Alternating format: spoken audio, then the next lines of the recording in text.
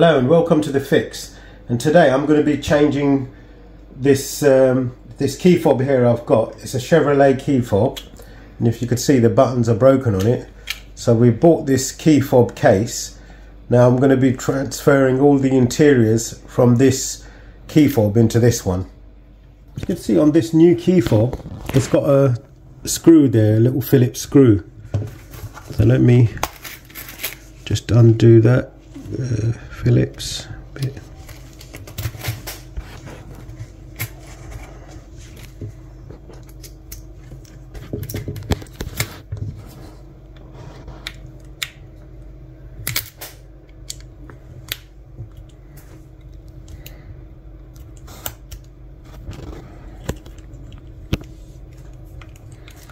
Right, taking the little screw off there, I'll just leave that over there. And I think if I wedge the screwdriver to get in there so I don't damage the plastic on the edges. Alright, that bit comes off separately. And okay, now I'm going to just prise it under there carefully. I should really be using plastic bits to split this, but you know, while I've got this here, okay, that's come off now. I'll leave this like that, so the key, the springs on that side, so I'll just open it up here. We're not going to be using this key blade because I'm going to put the original blade in there, otherwise we'll have to cut this one. So I'll just take that out with the spring, leave it there. Now we've managed to open this. Now we have to get the insides out of this one. Right, this one, if I just pull that emblem off. Oops. Right, on this one we haven't got a screw there, so I don't know how this one, actually we might have to snap it off. So if I undo this bit first where the battery goes. Okay, that one's off there now. Got the battery. It's right, this battery is a 2032. Let me just see what the voltage is in it. 2.85 volts, so it's a little bit low. It should be 3 volts or over. So what we'll do, we'll put a new battery in it when we do it too. When we put it back together, we'll put a new battery in it. So now I've got to see how this comes off, because this didn't have the screw to hold the cover together. So I'm thinking we might have to snap this away. Since we don't need this case, we could, you know, have a go at it doing it this way.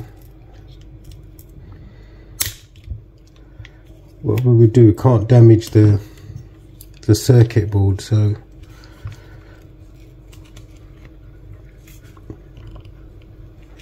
okay. This one's being a bit difficult, stubborn to come out. Close the key there.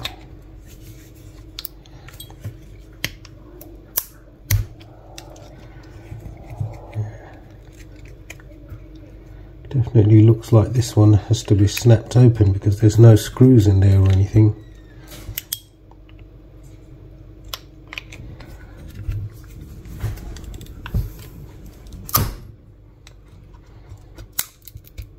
Just managed to snap that off a bit. And the circuit board is just close there, so we've got to be really careful.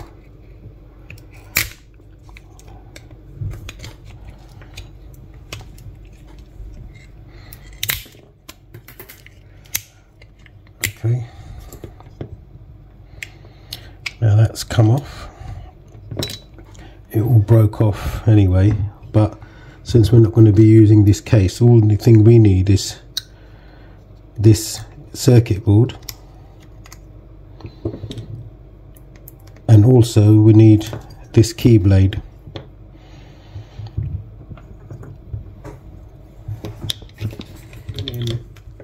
So now that little springy bit there hooks onto there. Then I'll put this key on this way round. Since this has got the press button in it anyway, what I'll do, I'll take this off, put this in here, like so, and then that's just falling out, so let's just stick this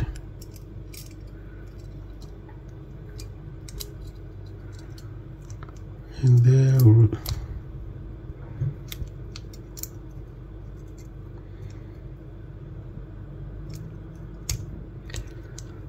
Oh, hang on a minute, I think we'll have to get this in here first, so I think this goes in there like so, and then we could put this spring in there like this, and then we just slide the spring in there like this. If I press it, it should chuck the key out like a flick knife. I think that seems to be springing the wrong way, so if I just turn the spring around there, that's it. That's how it should go, because it's springing open. So if I hold that there, then put this into place, put this cover on, clips on. Okay, that's in now. That's it. That's nice and strong now. Okay, now I'm gonna, since we checked this battery, this had low voltage, so I've got a new battery here. So if we check that, see that one's 3.13 volts, so we'll put this new battery in it. So we'll stick this battery in there like that, and then we put the cover on top. That's done, and put the screw on there.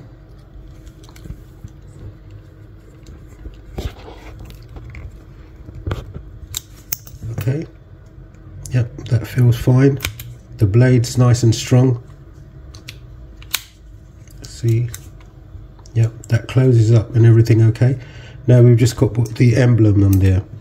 So I've bought a new emblem, if you can see there. So what I'm going to do, I'm going to peel back the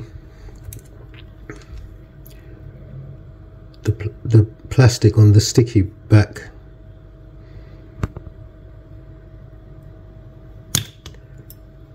Really, I should have a pair of tweezers for this, but never mind.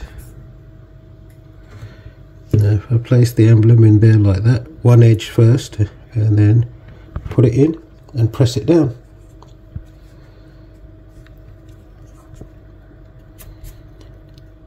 Alright, one key fob done now.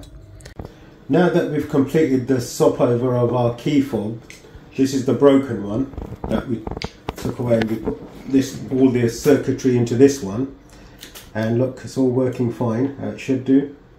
And if you haven't already subscribed to the channel, please subscribe to the channel, and also click the bell icon so you could get all the future videos of the fixed. And remember, don't jinx it, fix it.